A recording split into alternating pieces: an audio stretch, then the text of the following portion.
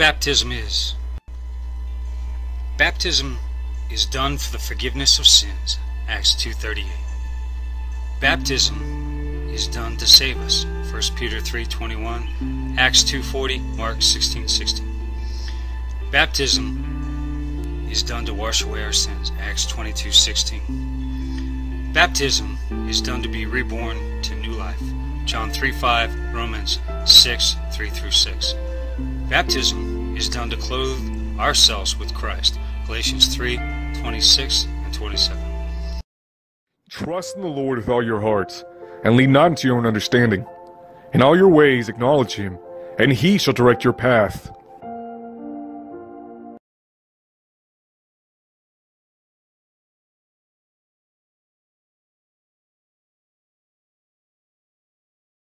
So excited about you being with us for service tomorrow and stopping by to help us with some leadership training tonight. And we want to make him welcome.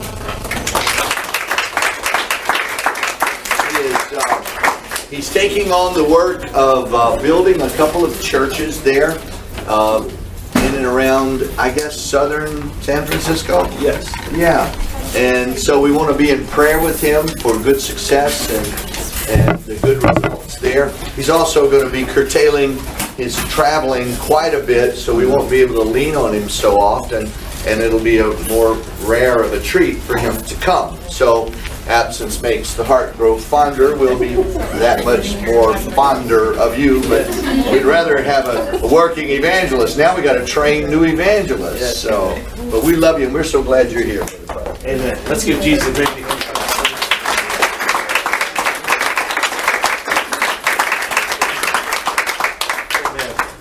Before we get started, I know that some of you have probably been here all day, so I am going to try to condense everything I have to say. But I was on flying over here yesterday, and all the Wi-Fi was shut down on all the planes. They weren't really letting anybody communicate, and of course, when I landed and I turned my cell phone on, I saw everything that was going on in Paris. And we are definitely living in some very interesting times. Yes, sir. And I think above and beyond anything else, we're living in times that demand a response. And not just from all of humanity, but from the church. Amen. I do have, my mother travels to Paris several times a year, and we have friends and family there. And so I do want to take some time out to pray right now for Paris. Let's pray for France, because it's definitely not been easy for them what they're going through. And we need to take this prayer serious, because ISIS on their website, in fact, they said that French blood was good, but they prefer American blood. And so we have to pray. And everything you guys are doing here, I know you're running through calendars and all that, but it's a big deal what we're doing here. That's right. We're not just going through calendars and making plans, and all this is making significant differences. And every soul we win, and every time we have revival and great service, I believe we're making an impact in the world. That's right. And so let's pray right now, and let's pray and ask God to touch France, and let's pray and ask God to touch the United States. Jesus, we thank you for this opportunity to be here today. God, we see that our world is changing rapidly. And God, we're asking you right now, Lord, to extend your hand, Lord, over to France. God, we're asking you to touch the people in that country. God, we're also asking you to put your hand of protection over the United States. God, we pray that you would help us in these closing hours of time, Lord, to move, to hustle, God, to make a difference in this world. Lord, help us to take every opportunity we have, Lord, to have revival, to take it serious. God, we are asking you all these things in the precious name of Jesus.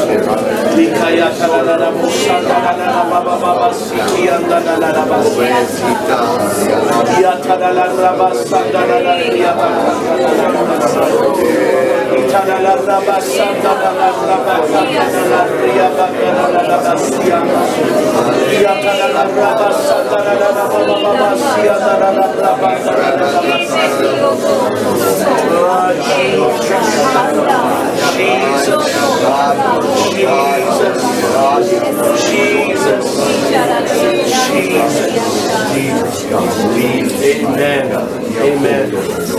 Amen. I have personally had the opportunity to see my best friend for several years was converted from Islam. And I think one of the most touching stories I've ever heard was not only my friend's testimony, his mother wore the hijab, the whole thing, and his father mysteriously traveled to Afghanistan several times a year. In fact, I remember the day my friend got a phone call from the U.S. government because he was from a very unique region in Afghanistan, and they wanted to hire him for a year to go and translate as they busted down doors of Afghani people. But I think one of the most unique stories I've ever heard was of a man who has been nicknamed the Green Prince. His real name is Musab Hassan Yosef.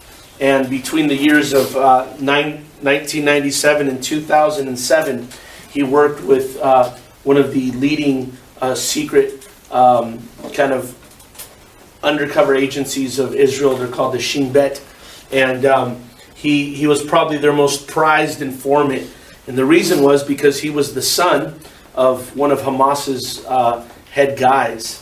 And he was able to help the Israeli army to, find a lot of these sleeper cells and break them open and make, arrests and etc. But he eventually was discovered on both ends, or on the Hamas end, and so he had to flee to the United States.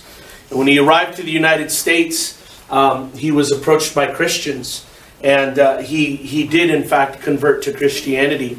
But he said that he went to a church in San Diego, and there in the church in San Diego, he spent several months and began to read his Bible, began to reach out to Jesus, made a full-blown, conversion, confession over to Jesus, whatever.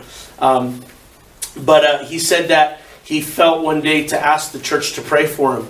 And so he asked the church to pray for him, and he revealed what his prayer request was. And he said, I happen to be the son of a Hamas leader, and my life's being threatened. Please pray for me.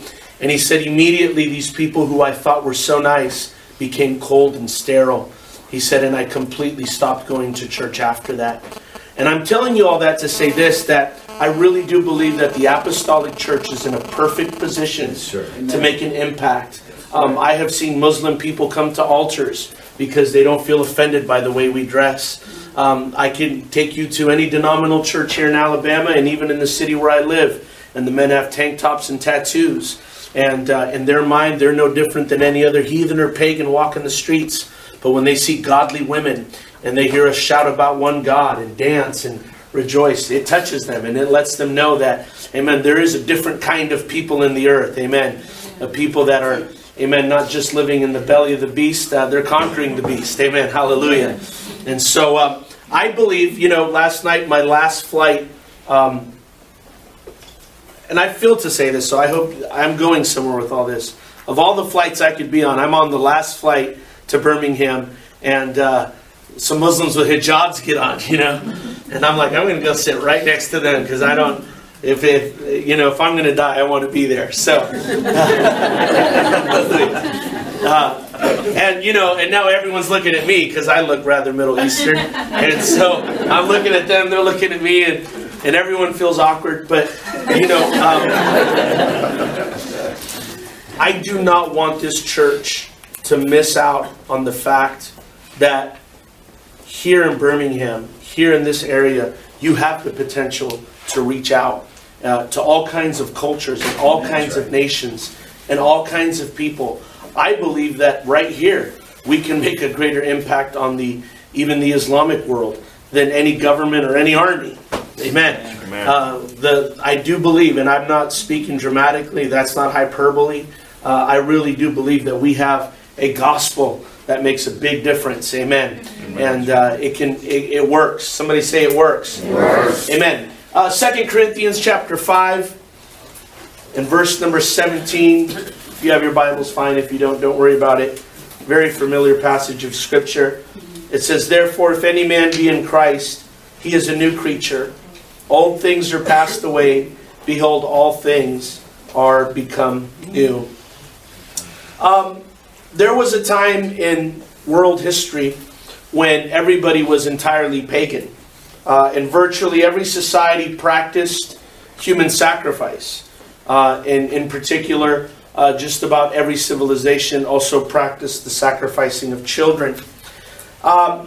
Humanity, by identifying their gods with nature and its cyclical effects, isolated itself from the belief of substantive progress, or the idea that we could experience genuine change.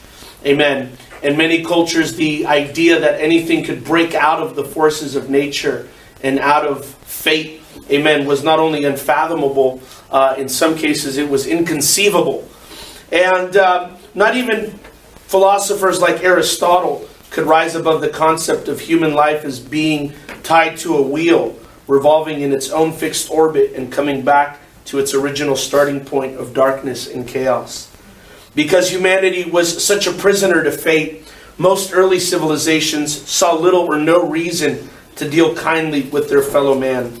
Practically all forms of exploitation were not only permissible, and most civilizations they were deemed prudent. It is to this very abyss of resignation and darkness that God begins to speak, amen, a very radical idea and a lofty vision of human destiny. The recipients of God's word received a new view on life, one that not only moved forward rather than in circles, but one that was full of meaning. Early on, God combats the idea that humanity can rise above its social and environmental circumstances. Even more precisely, God slams the idea that a bad past and a bad future are inseparable. Amen. Very quickly, I just want to run down a few people that we all know in the Bible that defied, amen, their social circumstances, and even defied, amen, their, in some cases, their natural circumstances. I think about people like Noah. The Bible is very clear to let us know that he was righteous in his generation. Amen. Everybody around Noah was doing bad. And yet Noah, amen, among this whole world, amen, that was going downward, Noah was able to rise above all the sin. I think about people like Abraham, who was told by God to leave his kin, his country, and his father's house. These, of course, all represent the three aspects that shape human identity and core values. And God says, I want you to come out of that. Amen. And it would have been easy for Abraham to go out and follow God and collapse and become a failure and perhaps even just end up being like his fathers and his father's fathers. But Abraham, with a word from God and a promise from God, rose above all those circumstances. I think about people like Joseph, who was taken out from his family's house and then put in Egypt. Amen. And yet he was able to tell Potiphar, amen, Potiphar's wife, if you and I got involved right now, that would be a sin against God. Amen. And a sin against your husband. He was able to retain the things God had given him.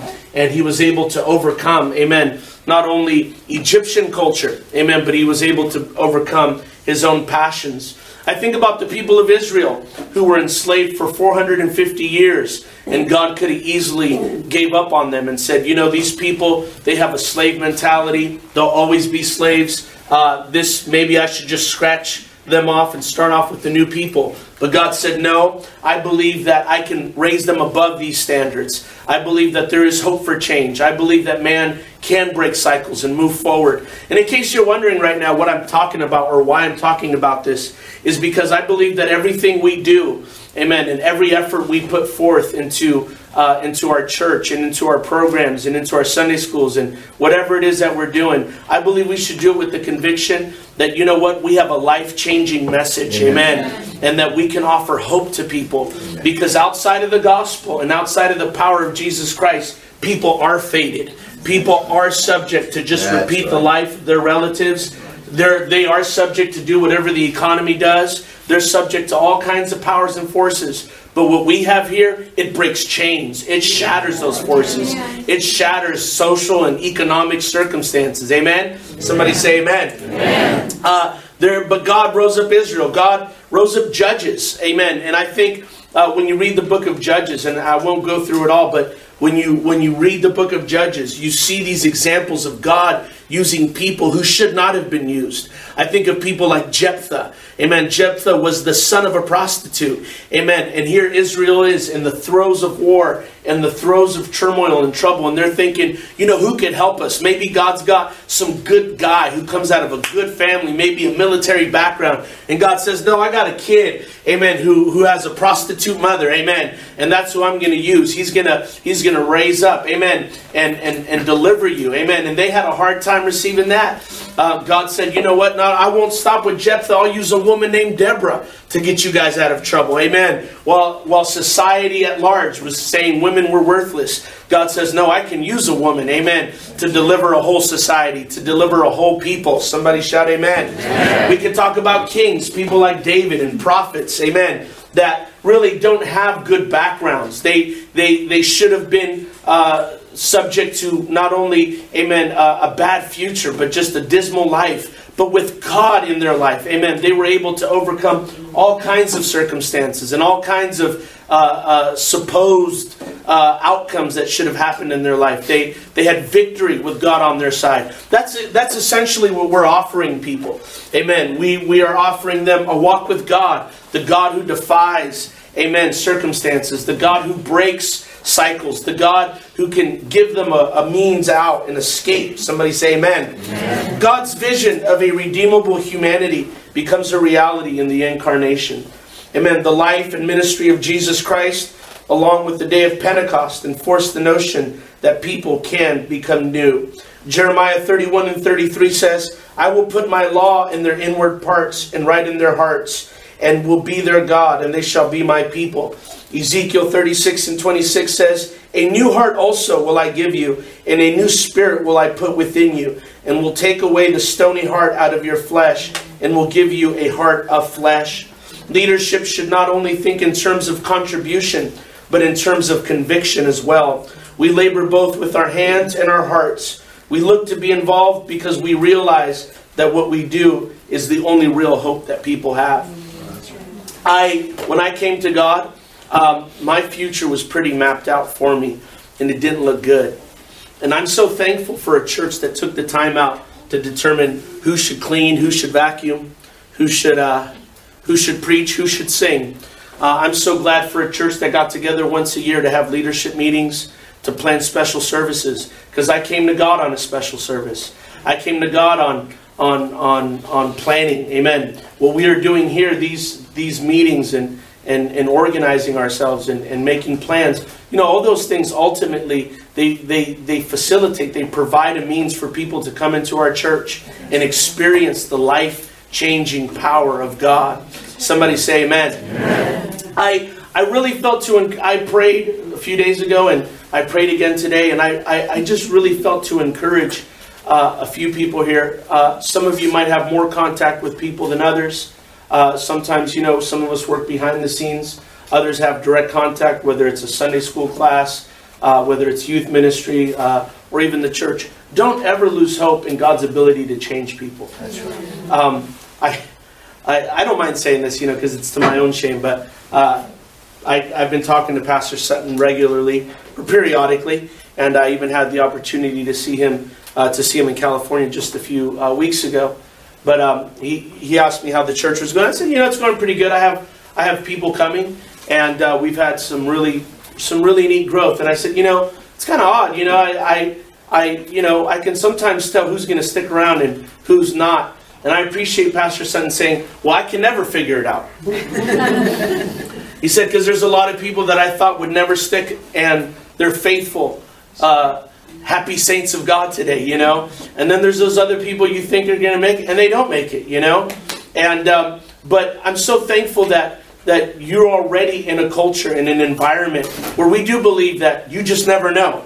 You just never know who's going to come out, who's going to flourish, who's going to be awesome in God. And so we ought to labor with that. We ought to plan with that in mind. We ought to show up to everything enthusiastic. It's so easy to, especially with kids. And you work with kids and you think, man, I don't know if this is even working. This kid is going nuts.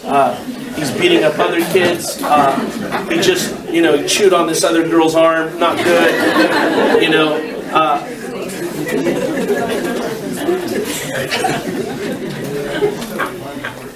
And then you just have these moments where that kid gets into a service and the Holy Ghost hits that kid. And all of a sudden this kid who comes from this horrid background is now making huge leaps and improvements. Stuff that medication couldn't do. Stuff that the therapist couldn't do. Stuff that social programs couldn't do. All of a sudden, a Sunday school teacher with a lesson and a little bit of patience for a kid who gnaws on other kids, amen, is making a huge difference. Somebody shout amen. Amen. Amen. And I see a few young faces here in the youth group as you're working with the youth or college and career. Amen. Create a culture that says, you know what? We believe that God can change your life. We don't accept what society is putting on you. We don't accept even what your chemistry is putting on you. Amen. We believe that Christ is greater than your chemistry. We believe that Christ can give you a character that's greater than your chemistry. Amen. We don't accept, amen, racial limitations. Hallelujah. That get on people. It's so easy to believe that. And I hope I don't get in trouble for what I'm about to say here. This will probably be kind of, I hope this comes out right. I'm in several situations where I'm just going to be very candid with where I'm at right now, myself personally. I've not always traveled out south. I live in California, which is as diverse as it comes. For my church building, I can walk to Chinatown and literally be surrounded by, almost 500,000 Chinese people. And I mean, in Chinatown where I live, there's just nothing's in English. And even the crosswalks, they're like in X's because Chinese people like walking through the middle of the street. And as I'm walking through Chinatown, there's like Hispanics, buying bok choy, and there's like Muslim people, and it's just very diverse. And I am like the darkest guy in the room, and I feel prejudice rise up in me, and not so much in a antagonistic way, but I have all these like feelings, and I wonder, do they like me, and how do they really feel about my race and my, and I remember not too long ago God dealing with me and saying, you have to learn not to be prejudiced too. You have to be open. It's okay that you are the darkest guy in here. These people love you. They don't have anything against you. Don't let your suspicions get the best of you. Amen. Don't let your own prejudice get the best of you. And I believe that we're living in a day where everybody has got to peel off the prejudice. Everybody, whether you're black, white, brown, yellow, whatever you are, you got to be open. Like, you got to realize, you know what? There's a bigger picture here. This is a global thing. He is the Lamb that takes away the sins of the world. Amen. I was even thinking about today, when Joseph stocked up the corn, amen, to save his family. He wasn't just trying to save his family. He sold corn to everybody. He didn't pick and choose who he would sell corn to. He didn't say, you're not Egyptian or you're not Jewish. Bye. Hope you make it. No, he sold corn to everybody. You ought to sell corn to everybody. Amen. You ought to give this gospel to everybody. Amen. I'm almost done because I know some of you are probably ready to go to sleep and we got church tomorrow morning. But I leaned over to Pastor Sutton. He was in San Jose, California. And I'll tell you what, you've never seen a more diverse church than Brother Shoemake's. I mean, it's Filipino and Fijians and everything you can possibly imagine under the sun. I think Brother Shoemake and his family and a few of those extensions there, they're like the only they're like the only white people there. I mean, they're very outnumbered. And I told Brother Sutton, I said, Brother Sutton, I'm going to be very honest with you. I said, in all my travels, I said, you guys here in Birmingham have developed probably what I deem one of the most culturally diverse churches in Pentecost, and that's a good thing. Amen. And that's especially considering where you're at. And you don't let anything get in the way. I believe that there are, as I was talking earlier when I began this, even I want to try to at least help you to spark a burden to say, you know what, God, we want everything in here. God sent us some Muslims. Amen. Oh, it got kind of quiet. Amen. I got to do it. But God sent us some Muslims. God sent us God sent us some Baptists. Amen. But God sent us everything. You know, like let this house. Amen. Let this house reflect. Amen. Your glory. Amen. Let this place be full of humans. Emphasis on Q. Amen. Different colors. Amen. Let this place be filled. Amen. And God, let this place be filled with your power. Amen. And help us all to believe that everything we're doing and every time we get together and every service and every Sunday school class and every driving of a bus and every cleaning of a building, that it's all going towards those new creatures, making new creatures with new cultures, with new frames of, new points of reference, new coordinates. New lives, new hearts, new spirits, full of meaning, full of significance. Somebody say amen. Amen. Let's all raise our hands and let's ask God, amen, for a mighty revival. Hallelujah. Amen. Hallelujah. We're almost closing out the year. Amen. We got 2016 ahead of us. But I believe there's a mighty revival ahead of us. Jesus.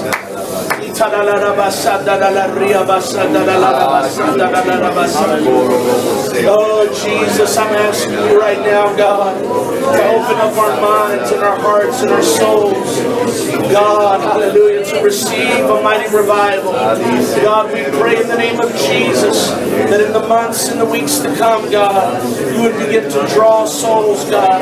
And as you're drawing souls in, God, don't ever let us, God, fail to believe, Lord, that you're able to convert, oh God, and to create new creatures in you. God, we believe that you're mighty. We believe that your Spirit can. God, we're asking you, oh Lord, to open up the windows of heaven and pour out a spirit of revival, God.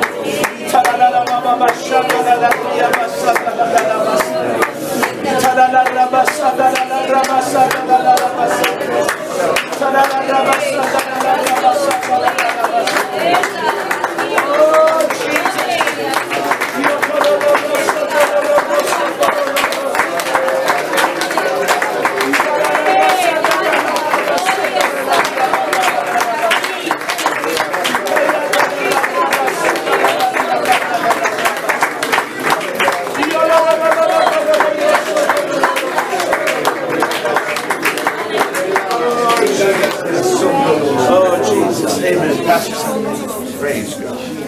Praise God. Praise God. Thank you so much, Brother Prado, just for being here. We love and appreciate you. And so every calendar date is a bundle of potentiality. Yeah. Little Sunday school kid or a bus kid. I love it. We've got some young ladies coming on a bus now, and they've got this little thing they've been doing for like 3 Sundays in a row. They get ready, they're all charged up, they're ready, and they go down to the altar, they pick their spot, and they get set, and they lift their hands, and they look at one another, and we pray them through every Sunday morning. Gathers up. But they're into that, and it's like we are reaching into places where hell just thinks it has a lock. Yeah. And we've got a fledgling school here now. We've got kids that are coming out of an environment where if they continue in a public setting, they will have no hope at all. But we have an opportunity to touch them. And so all of these different ministries, all of these diverse means by which we're reaching, we're working in the house, we're being a blessing to the people of God, we're being effective in the harvest place. And all of these dates that we're setting, they are dates with destiny, they are dates where there is this flashpoint of potential. We're not there yet, but we're looking down and we're saying, we're going to be there, and God's going to be there, and the place is going to be prepped with prayer, and our lives are going to be prepped with spiritual and informational preparation, and we're going to have a convergence there at that calendar date, and who knows what will happen there, who will be stirred, or what life will be changed. And I really do believe that we're in a place. I just feel I don't have words for this, but there's this undergirding hum, this thing that's here, a strength, kind of an organic presence and pulse that I expect to produce fruit. I really, really do. And I don't know how to express that to you. I feel it in every service. I feel it every time I engage God in prayer about this place. I'm more excited about this than I was in 1987. And it is just, it's just a wonderful thing to be involved. I appreciate every one of you. I really do.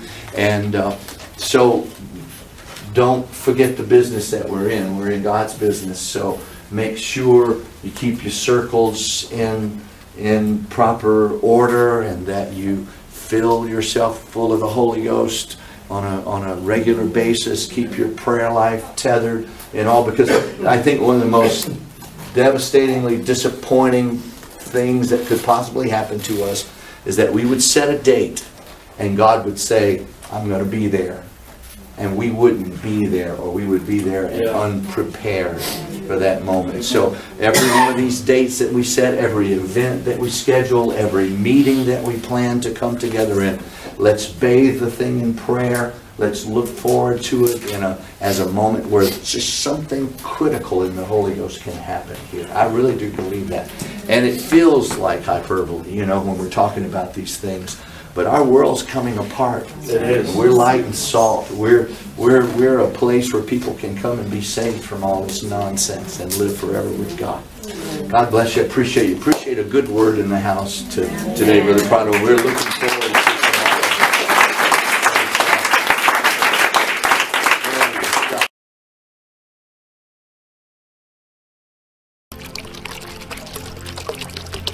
The next day, John saw Jesus coming toward him and said, Behold, the Lamb of God, who takes away the sins of the world.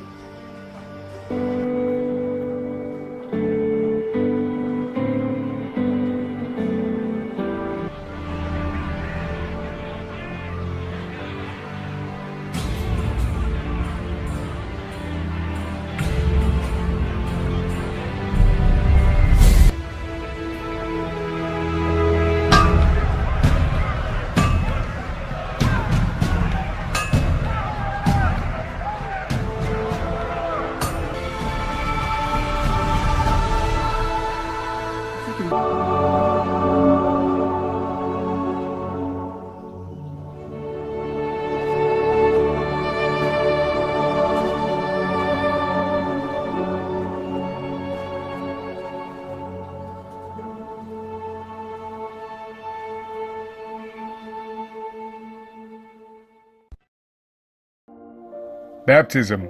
Then what? Baptism is a burial in water for accountable beings unto the remission of sins, for salvation, to get into Christ, to become a new creature, to get into the one body.